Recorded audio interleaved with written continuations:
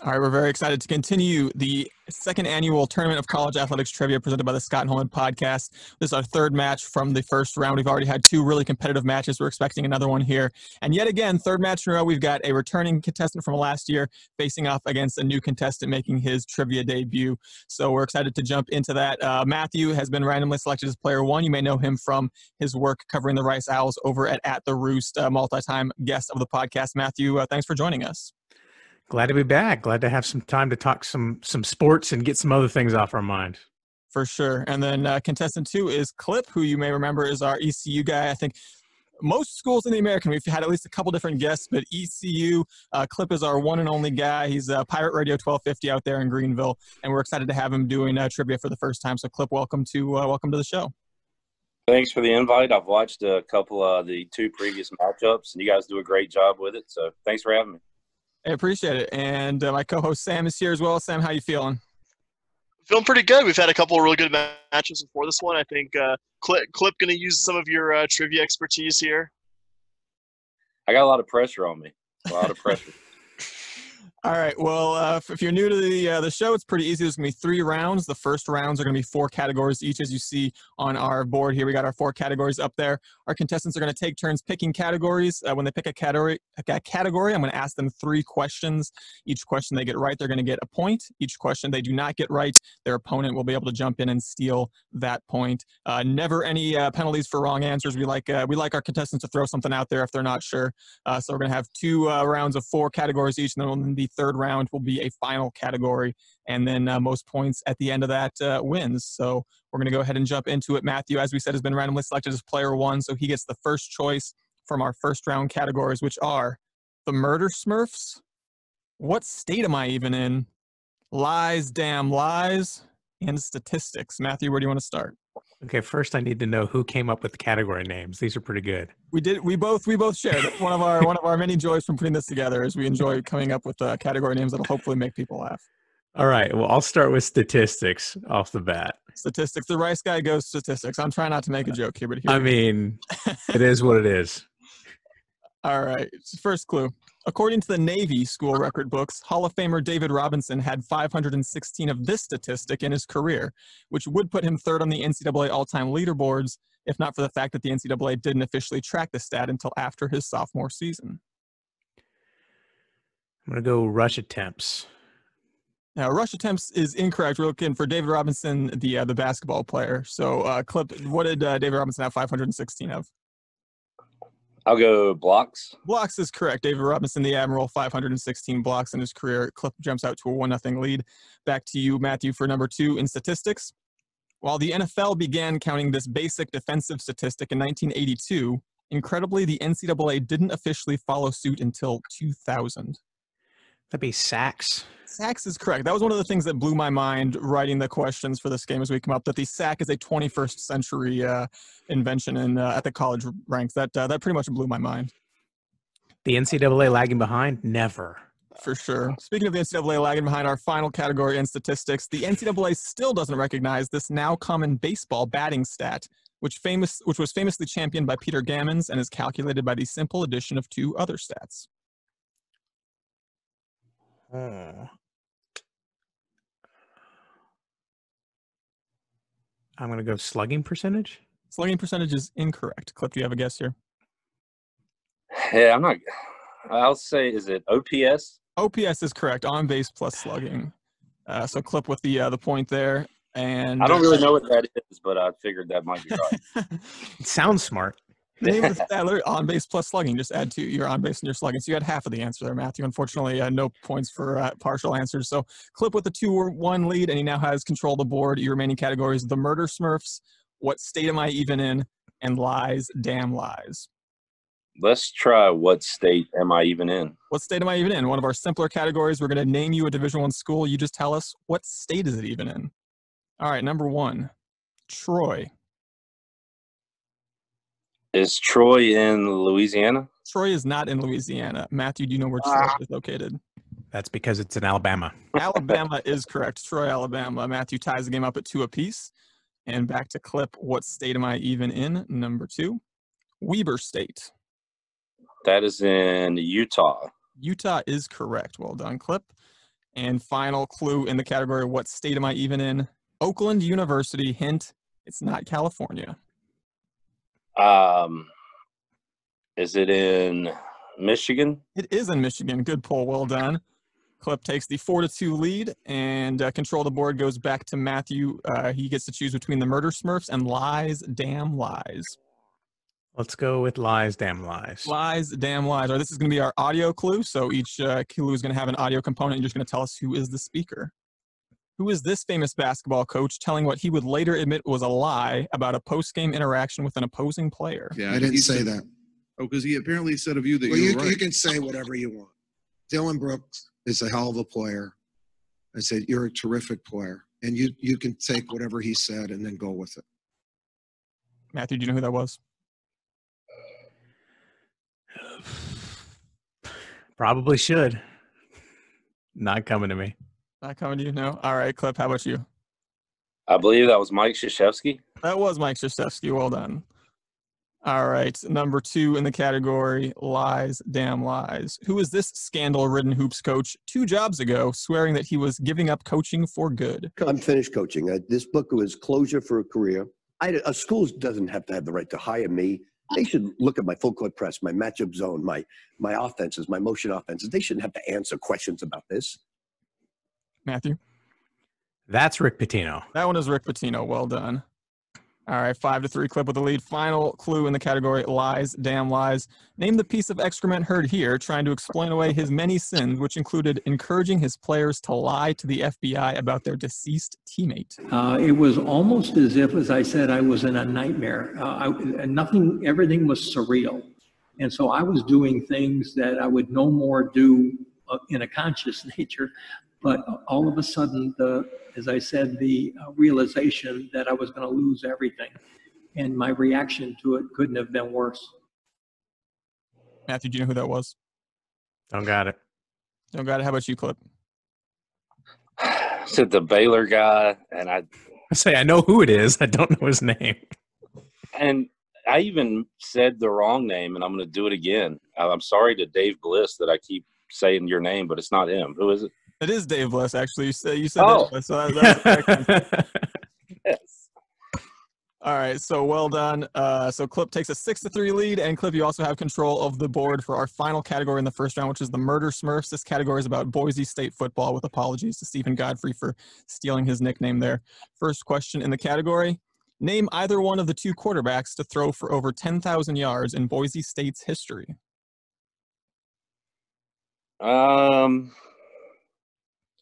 Let's go with Kellen Moore. Kellen Moore is correct. Brett Rippon was the second one. All right, second clue in the category Murder Smurfs. Boise's famous, I should be saying Boise. I'm pretty sure it's Boise, and we're offending all of our Boise listeners. Boise's famous win over Oklahoma in the 2007 Fiesta Bowl involved a Statue of Liberty 2-point conversion with Jared Zabransky handing the ball to this running back. I think his name was Ian Johnson. Ian Johnson is correct. Clip's sounding out a lot of these clues, but getting to the right answer eventually seems to be working out for you.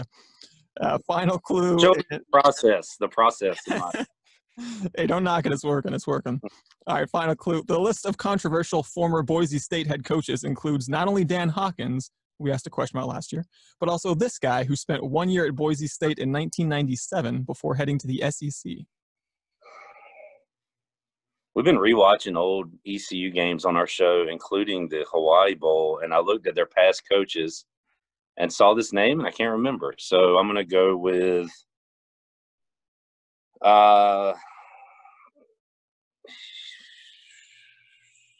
Dan Mullen. Dan Mullen is incorrect. Matthew, do you have a guess here? Controversial SEC head coach. 97. Urban Meyer. Urban Meyer is incorrect. Houston Nutt was the guy we were looking for. You're there.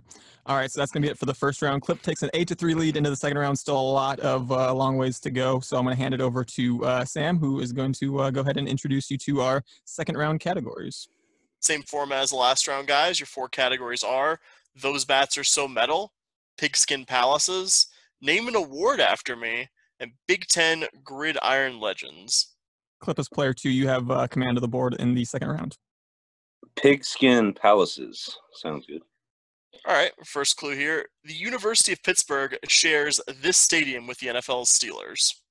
Heinz Field. Heinz Field is correct.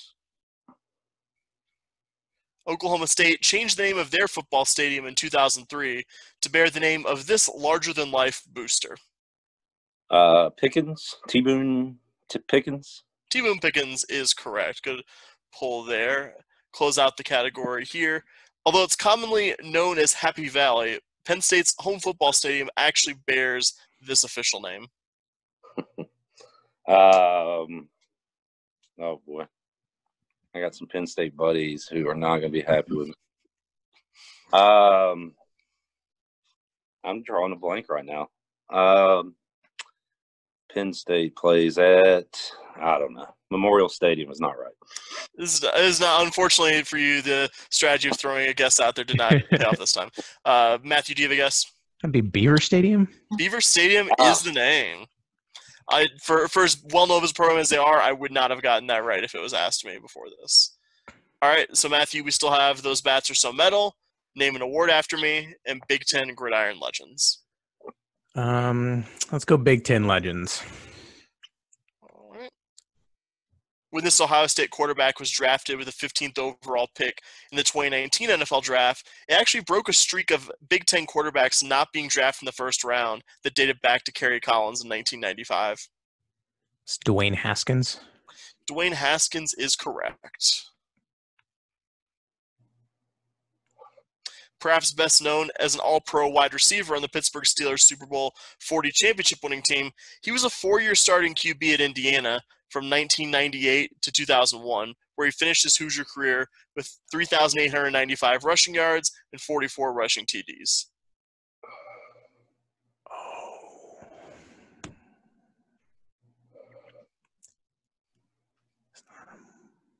Mike Wallace? This is not Mike Wallace. Clip?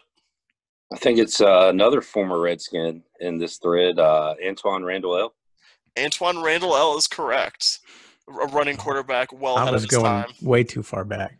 Not far back enough, rather. While he will always be overshadowed by his predecessor, Drew Brees, this Purdue quarterback became the first in school history to start 4 bowl games and followed that by playing 10 seasons in the NFL.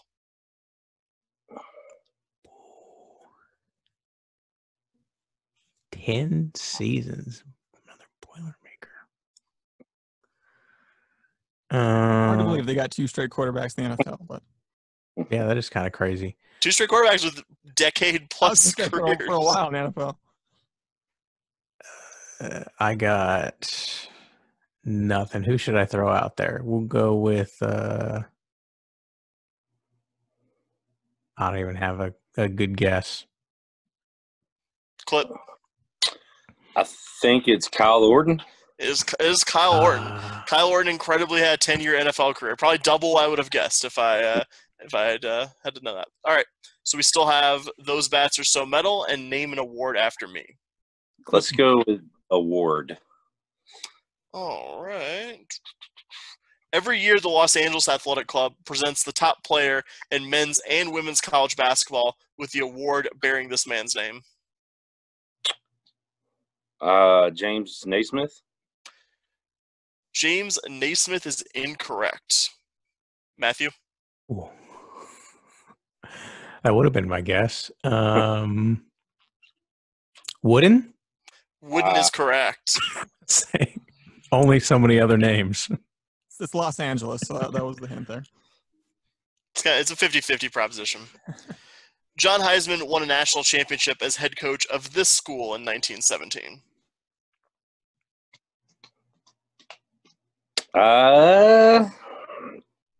Georgia Tech.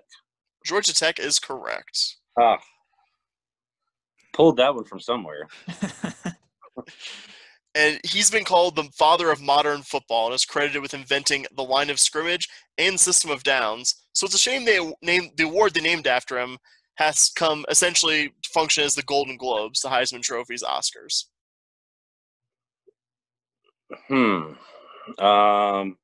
The Maxwell.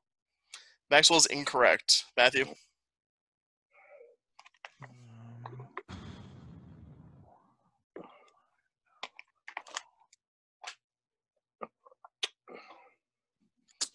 Nothing is coming to mind. Nagurski. Nagurski's incorrect. No love for Walter Camp here. Camp. The man who I think arguably changed football more than anyone out there. All right.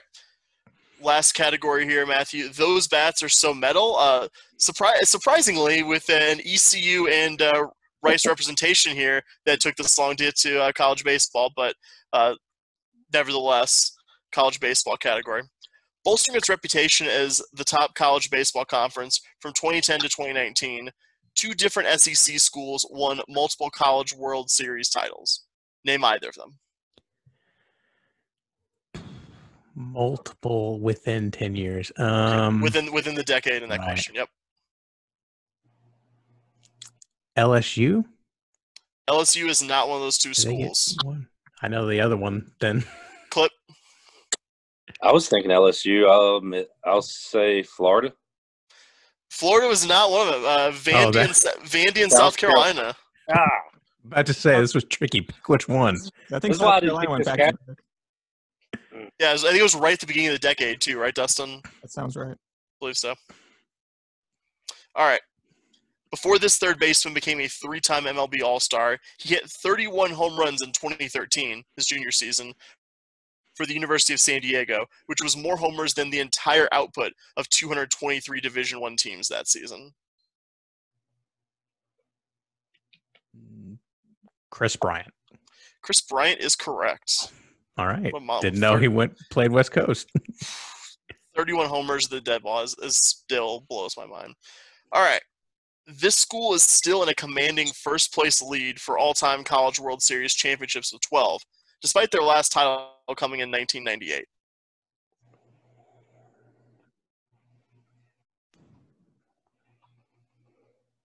Stanford? Stanford is incorrect. Clip.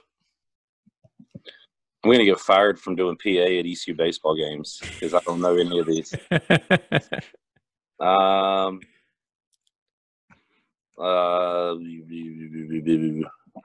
USC. USC is correct. Nice pull there.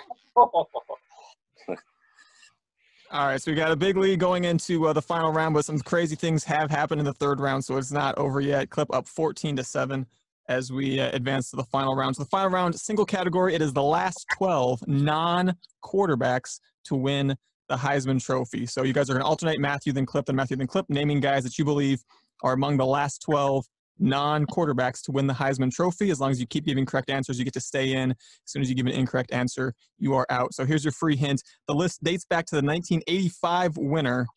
So Nebraska running back Mike Rozier in 1983, like I'm sure you're both about to guess, is a little bit too old, doesn't quite make it on this list. So we're looking for every non-quarterback to win the Heisman Trophy since 1985. So Matthew, you're behind, so you get to go first. So go ahead, and whenever you're ready, give us a non-quarterback. And I should also say, not to give anything away, but vacated Heismans do still count to us. So Matthew, whenever you're ready, go ahead and give us a non-quarterback to win the Heisman Trophy. Vacated Heismans do count. I'll start with Reggie Bush as the free square. Reggie Bush. That was kind of the giveaway. I didn't want to have to wait to answer that question until someone brought it up, but it was a little bit of a giveaway. So Reggie Bush with a little asterisk there back in 2005. And Clip, it's to you. How about Desmond Howard?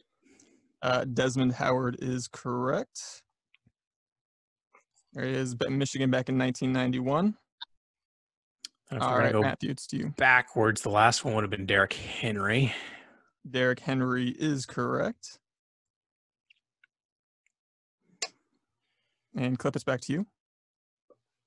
Mark Ingram. Mark Ingram is also correct. Moving on down the list there. Then we got to go really far back, don't we? It's been a lot of quarterbacks. Ricky Williams won one. Ricky Williams did win one. He is. We're going back to all the 90s running backs, aren't we? Oh, man. Right there. So there are only 7 left. The lead is 6. So if Clip answers this one correctly, that'll officially put this one away. So Clip, you got one more? I can't remember if he won or if he was supposed to win and didn't. But Charles Woodson? Charles Woodson is correct. He won it in 97 for Michigan. So well done, Clip. So that does clinch the win. Too big of a hole. I was going to say, if you guys want to keep going, since you haven't given any incorrect answers yet, if you want to go ahead and keep naming guys, I would love to see how many y'all can get. Oh, if it's my turn. I know we got Eddie George in there. We do have Eddie George in there. There he is. Since there's no stakes, I'll throw out a name. He was the best player, but I don't know if he Double or won. nothing. Peter Wark, did he win one? He did not win one, actually. So, Matthew, you got any more here? Controversial possible rushing leader, Ron Dane. Ron Dane is correct. And then need to remember if this meets the cutoff, but the other two I'm going way back would be Barry Sanders. Sanders is he in the range? Yep, there we go. Back in 88. The other one would be Bo Jackson, right? With him, they were like back to back or close. Bo Jackson is also correct. He is the wrong button there. He is the last guy in 85, so he was the last one on the list. So, but dude, if you got remaining, I'd be even more impressed. We're down to only 2 left. Is Rashaan Salam? Rashaan Salam, very nice, very nice. So there's one guy left. I keep putting between 85 and 88. Like Emmitt Smith or no. I think I got it. Do you have it?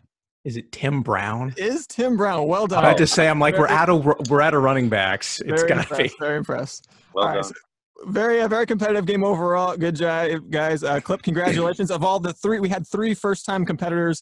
The first 2 lost. So thank you for being the only new competitor this year that actually advanced to the next round. Clip, congratulations.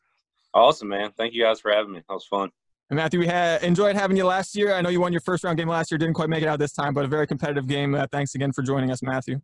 Absolutely. It was good fun. Thank you, guys. Yeah, and as we mentioned on our previous episodes, we are going to be making a $20 donation to the charity of choice for all of our contestants, all 8 of them in this year's contest. The winner is going to get an additional $200. So I want to thank these guys not only for joining us and hopefully having some fun doing some sports trivia today, but also helping us raise some money for good causes. So hope you guys had a lot of fun. I know we enjoyed putting it together. Absolutely. Thank you. All right, and so listeners, don't be sure to check back. We have our final first-round match coming up in the next day or so, and then we'll advance on to the semis. So thanks again.